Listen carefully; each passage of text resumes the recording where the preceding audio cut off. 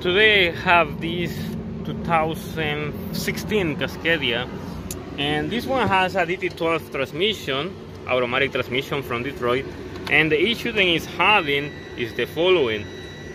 The vehicle is off right now, so I'm gonna turn it on. Okay, I'm just waiting for the air sign to go away, otherwise it doesn't let me see the full screen on the dashboard.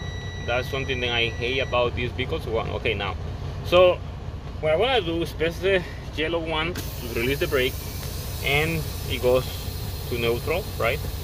So I'm going to apply dry, but the gear never goes in.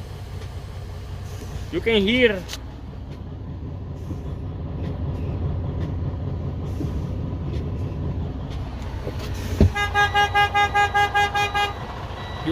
the transmission working, but it never happens.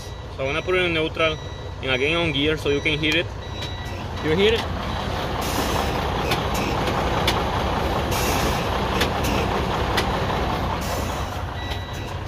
And it doesn't do anything else. But if I go on reverse, the gear goes on.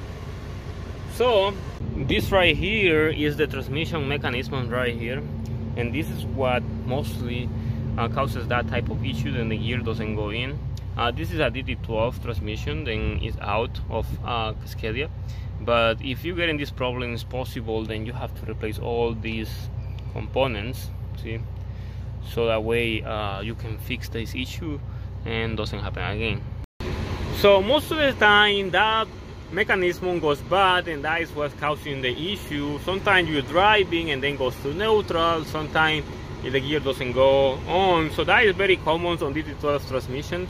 The only problem with that is then you cannot replace that mechanism without dropping the transmission. You have to remove the transmission so you can get access to that component, because there is no room to actually work on it. And as you can see, this truck doesn't have that many miles and it's already have that type of issues.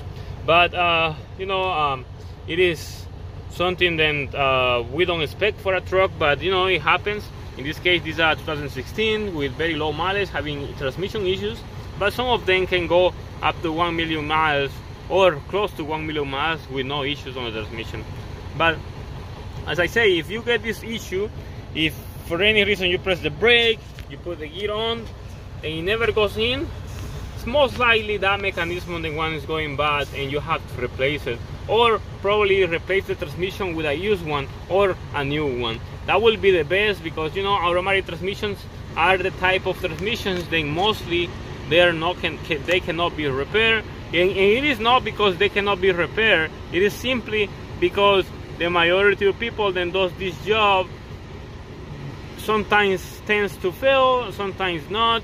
But if you know someone that can rebuild these transmissions pretty well, that will be the best. But if you don't, it's better to buy a used one or a new one. But this is all I wanted to show you. It's just a quick video about on the issue that this truck is having. And you have any questions, go to the comment section below, leave all the questions. You want to contact me directly, go to Instagram, look for me, franciscoamaya YouTube. Want to send support to the channel, check the description of the video. I have details how to send support to the channel. Like, share, subscribe, and thank you for watching.